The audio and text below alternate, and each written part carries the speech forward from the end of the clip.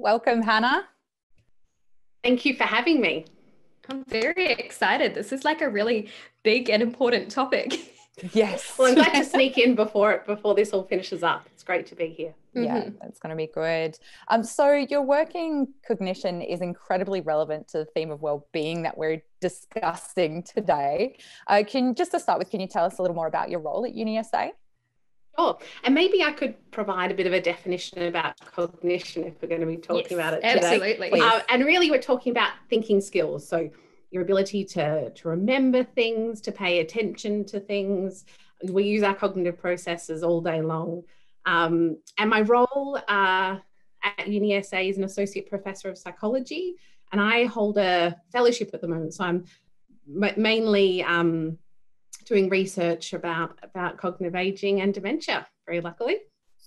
I love what you said, that it was like thinking skills. And I feel like everybody kind of has a time when they recognize that's important. But how did your interest come about so that you turned it into your career? Yeah, so I think even in high school, I was really interested in psychology, and not just psychology, but the biological end of psychology. And I think why cognition? I think just cognition is so important for us, and it's so related to our quality of life and our ability to undertake activities of daily living. And, I think we're all biased as researchers, but I definitely think cognition's the most interesting. And what are you currently focusing on within that cognition sphere? Yeah, so we're mainly interested in how we can prevent people from declining their cognition. So how can we prevent cognitive decline in late life, and how can we prevent dementia, which is a severe form of cognitive impairment? Yeah, it's such an important area of research. But what's been the most challenging aspect of that research? It feels like it could be so heavy, emotionally and psychologically as well for you. I mean, there are so many challenges, but sometimes challenges are the most interesting things in our research career, because it's very satisfying once you've accomplished something. In terms of dementia prevention, I suppose the challenging thing is identifying how can we prevent dementia? What are the risk factors? And this is certainly not myself and certainly not one person around the world, but globally, there's been a huge effort in the last decade to consolidate and synthesize those risk factors.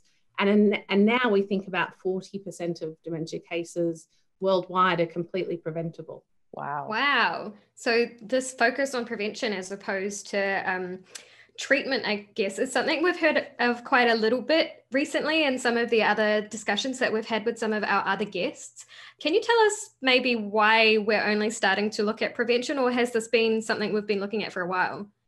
Yeah, look, there were definitely researchers for many decades saying that dementia is partly preventable, but it's really only gained momentum in the last sort of decade or so. And I think for many people, and certainly when we do a lot of community surveys, and some people think dementia is an inevitable part of aging, but it is not an inevitable part of aging. And I think that's starting to trickle certainly in the research community now, but also in broader society, that we can actually proactively do things across our entire life. So from birth to death, that can actually change the risk of our dementia risk. Wow. And are those biological things or environmental things that come into the prevention? So when we talk about prevention, we're really talking about modifiable risk factors. So they're not genetic, because we can somewhat change our epigenetics, but we can't change our actual genetics. So we're talking about things like early life education is very protective and can decrease our risk of dementia, but there's all sorts of things. So having diabetes, hypertension, being in polluted air environments. So air pollution is actually a risk factor for dementia. There's about 12 recognised dementia risk factors which are modifiable. Wow, that sounds like an awful lot. And so that interplay must be really challenging, as we've said in the previous question. But what has been most interesting to you? Yeah, I mean, I think the whole area is fascinating, obviously, for me. I think the links between early life and late life are particularly interesting. I think it's fascinating that the education, the formal education we do as children actually changes how we, cognitively decline, 8 decades later. So for every 1 year of formal education we complete, we're at about 11% decreased risk of dying with a clinical diagnosis of dementia. So that's big impacts, and it's impacts that are seen so many decades after we engage with that activity. Wow. Which is, it's a little bit terrifying to think of, because like you said, the perception, and definitely when I was younger, my perception was that dementia is a factor of just aging. It didn't feel preventative. It just kind of felt like inevitable for some people, and devastating as well. So what, in regards to that perception and misconception, what are some ways we might be able to alter that in the general public? Yeah, so we're actually doing some research right now on that. We have run one research project looking at if people are actually identifying these risk factors accurately or not. But now we're looking at factors that might relate to people's risk perception. So we know that people who have had a relative who's had a diagnosis of dementia, so are more likely to think they'll develop dementia themselves. But that may not be an accurate perception. We also are wondering if people with these risk factors are actually judging their risk to be less. So we're interested in if those with hypertension are actually have a lower risk perception of that risk factor. And we're also trying to understand actually what the community understands about dementia risk factors. So I think there's a lot of public health campaigns that could be formulated. We just won't see the effects for many decades, but I don't think this is hugely dissimilar to, I think we've all been have slip, slop, slap in our brains from the 80s, and so much around smoking cessation and the strategies that are being used there with public health. And I think a lot of those strategies could actually be employed when we're looking at dementia prevention. We've also run a no, continue on. I was going to ask a question about that, but continue on. A research project with Dr. Ash Smith and Dr. Tobias Loetscher and Dr. Mel Hull, where we've actually gone into primary schools and tried to educate primary school children, not only to reduce their risk of dementia, even as 10-year-olds, but also just to improve or decrease stigma around dementia and aging in younger children. Yeah, well, I was going to ask about that with the children and trying to educate the children. Do you run into any specific challenges if you're trying to educate children as opposed to adults? Look, I think sometimes you have to certainly use different language with the children, but look, the children we've worked with so far are so open-minded, and what we did see is that they did increase their knowledge of dementia, so they started to understand more so what dementia was and what the risk factors for dementia were, and also how to interact with people with dementia, some strategies to use in residential aged care and other settings. So we saw actually increases in the dementia knowledge and decreases in the stigma. That's really, really nice. Yeah, because it is a terrifying thing. I always remember growing up, and my parents, because my great grandmother had dementia, and my parents being so terrified of getting it, and there would be that thing of like, oh, that's going to be terrible, just put me out of my misery, blah blah blah. But it was just like, well, these people are people, like just because you're getting dementia doesn't make you any less human and worthy of being around. And I think I hope that stigma around dementia is decreasing as we all grow older. I think hopefully the stigma around dementia and other age-related conditions decrease. Just jumping back to what you were saying before in terms of your interest, you said that you had more of an interest on the biological side of psychology. Can you explain a little bit more about what that might mean? Yeah, well, I suppose as a teenager, I was just fascinated by how something in your skull is dictating or what you're doing, how you see the world. and how you're thinking about the future, how you think about the past. And throughout my career, I've always captured behavior, which is what psychologists capture, behavior, and including, you know, cognitive performance, but also concurrently the measured brain structure or brain function.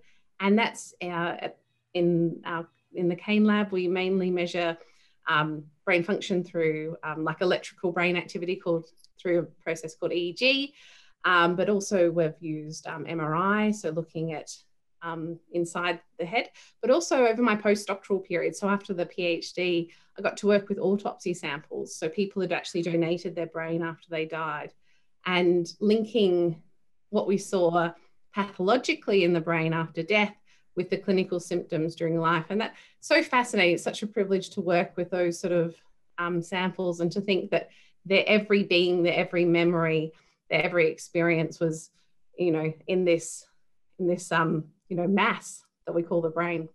That's amazing. So going forward, when you're looking at trying to implement this knowledge into trying to help dementia patients, how is that different? How does that help you having those brain samples?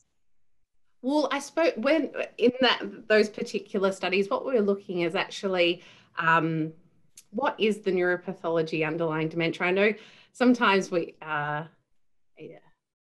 people think we know this, but actually there are so many unknowns about actually the pathological basis of dementia. So what's actually happening in the brain that leads to dementia? And I got to do a study that really leads into this prevention of dementia, where we looked at the pathology and if someone had actually died with clinical dementia, and also the years of education they'd done as children. So what we found is that two people can die with the same pathology, so the same pathological load, and one could die with very severe dementia and one could never express any dementia symptoms during life. And looking at how people are actually able to compensate for that pathology, you know, with various strategies that education seems to afford. Wow. Yeah, definitely. And it's just this whole thing of like, we know so little about the brain, so little. So you can diagnose these things, but yeah, the causation is so interesting. Have you discovered any, like, in terms of prevention, are there any key things that people could do like now, or is that still in progress as part of the research? Absolutely, there are things. So for those in early life, well, I say the first thing we can all do is educate ourselves and start to talk with our friends and family about these factors to start to spread this very robust evidence. I think that, you know, there needs to be a bit of a grassroots public health campaign, but those in early life, definitely education has been shown to be protective, so associated with the decreased dementia risk. In midlife, we're looking at things like hearing loss. So some people are surprised by that. Why would hearing loss be associated with dementia in late life? But it's actually because there are many hypotheses, but a likely one is that actually if we have a hearing impairment, we start to isolate ourselves and not involve ourselves in things, social things, any sort of group environment, because it's quite hard. So if you're having a hearing impairment, do get a hearing aid and ensure that you have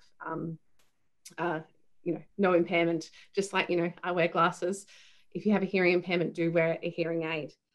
Traumatic brain injury, so avoiding too many knocks to the head, some you know, an accident, but certainly trying to avoid any traumatic brain injury is important when we're talking about dementia prevention. Hypertension, so know if you do have high blood pressure and ensure that it's not high. That's actually a huge one, and a trial that was published nearly 2 years ago now showed that people who actually had treatment for hypertension had a decreased incidence. So they had a less likelihood of developing cognitive impairments, including dementia. Alcohol, don't drink too much. That is a risk factor for dementia. Light drinking. And obesity, particularly in midlife. So people who are obese in midlife are more likely to develop dementia in late life. Wow. I knew that we had, I mean, a lot of the discussions we've had have been talking a lot about mental health on how our brain affects our body, but I didn't realize there was so much we can do that affects our brain as well. Yes. On an individual level, then, you've said a few things that we can do that might be preventative in ourselves, but what do you want people to take away from your research beyond just looking at practical examples of what we can employ in our lives? Yeah, that's a really good question. I think that there are things we can do at any stage of our life to reduce our dementia risk would probably be a key takeaway. And also that, dementia isn't this scary thing, that we need to start more conversations about dementia. Just like mental health more broadly, we need to take away the stigma to actually move forward and to take proactive approaches about prevention and other things. Yeah, I love that. And do you think this is what we need to be focusing on to improve our well-being, or is there something else we need to consider as well? Well, I mean, well-being is a very big term, and maybe if I narrow it down to like cognitive health, perhaps the key thing as well is to know that yes, cognition does decline as we age, but that actually we see different patterns for different cognitive skills or thinking skills. So some people get a bit worried about if they sort of self-reflect and they judge their cognitive skills or cognitive performance to be poorer than it was before. It's actually not usually nothing to be worried about. And maybe a key thing to know is that from about the 20s, we actually decline in things that we're required to process quickly. So we actually do have slower processing speed as we age from the 20s, and also some planning and reasoning tasks we actually decline on. But actually there are cognitive skills that we actually get better at. And an average 60-year-old will actually outperform an average 20-year-old. And those things are vocabulary knowledge, especially. So our knowledge about words and their meanings. And when we see declines in vocabulary knowledge, it's only really after the 60s. So cognitive skills or cognitive performance, there's lots of different patterns we see in different domains. And, people worrying too much about declines, that you can go and see your GP, but also sometimes it's just okay. So if it's a difference in how we perceive ourselves, sometimes if we think, oh, my memory's gone down in whichever function, how, as a scientist, do you assess those things? Yeah, that's a good question. So we do actually capture sometimes subjective cognitive impairment, so someone's self-assessment of their thinking skills. And then we take a whole host of what we call objective cognitive measures. So when we might use paper and pencil, but also increasingly we're using computers and tablets to run these tasks. So there's actually, it's not a perfect overlap actually. If we look at subjective cognitive assessments and objective, each is probably telling us a bit of a different story. That's very interesting. And that's quite a good lead on. We had a question in the chat saying, do those brain training games work? Yeah, that's a really good question. Cognitive engagement definitely has shown to reduce dementia risk, but it doesn't have to be a brain training program. Anything that you will engage with frequently and enjoy is the ideal cognitive stimulation. So that might be a cognitive training platform, or it might be, Sudoku or crosswords, or logging onto Coursera and listening to a few different lectures. Anything that you're cognitively challenged is a good thing for your dementia, to reduce your dementia risk. Does that include both like creative pursuits as well as logical pursuits? Yeah, that's a really good question. There hasn't been as much research, but yes, especially in late life, some of those creative pursuits seem to be quite important. Wow, I feel like I've learned a lot, which is good for my brain apparently. Now, what about if you're talking about pursuits that people are engaging in to try and keep their brain activity up? Is there a certain age where people need to start doing that from, or is it like a full life thing? really is full life. So essentially we have our whole life to determine our dementia risk, and we can have good behaviors such as engaging cognitively, but also socially. Social engagement is hugely important, and we might have some bad behaviors that essentially decrease our dementia risk, like smoking or too much alcohol. I suppose one important caveat is that risk is not destiny. So we all know people who have smoked a pack a day for decades and have never had lung cancer, or people who have led extremely healthy lives and unfortunately have had cancer, in their 20s. And so we're talking about risk, but risk is certainly not destiny. Yeah, absolutely. And can you tell me a little bit more about the social impacts? Why we need those kind of social stimuli? Well, like the social engagement aspect. Yeah, it seems really important, especially in late life. And that might just be because people are usually socially engaging in their sort of early and midlife. But maintaining social engagement is a really key to dementia prevention in late life. And that, I think we all feel good when we're connected. And I think there's a lot of wellbeing science around how positive social experiences can increase wellbeing and decrease depression symptoms. Also, social engagement usually involves cognitive engagement. So, you might be talking about the latest, things in the news. You might be talking about current affairs, or just there's usually quite a bit of cognitive stimulation during any social engagement. And also, sometimes you might be physically active during a social engagement. So you might go for a walk or do a class with a friend, and do sort of physical activity and social engagement, which is two positive activities in terms of dementia risk. So I don't know. Sorry, I've got so many questions. I get excited. With the current environment as well. So social interactions, does that include things like Zoom chats, or even on your Facebook Messenger or something like that, when you can't actually get to that face-to-face kind of interaction? Yeah, I think that's a really good question. And until this year, I don't think anyone had used Zoom and all these different platforms, FaceTime so much. So I think it will certainly be something that will be looked at in the future. I couldn't tell you sort of the evidence base to it. I think, broader wellbeing science would say that there's a lot of positive things about these type of interactions and staying connected. But also, social media perhaps not so good on if it's too frequent in terms of, but who knows? Well, I suppose maybe as dementia prevention research will look at, the impacts of this type of social engagement in the future.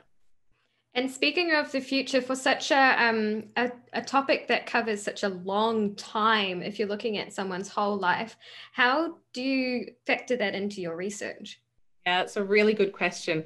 And unfortunately, no grant body will fund us to do a study over the next 100 years from birth to death, and nor will I be alive to see the results. So we take different approaches. So we have a few studies that sort of across the year, and we'll do a preventative action like a cognitive training approach, or we will, say the dementia education program and see the effects in the short term, but also there's opportunities to ask people about their previous experiences. And I've been lucky and have been involved in some what's called longitudinal studies, where they follow people for decades and captured data across the decades.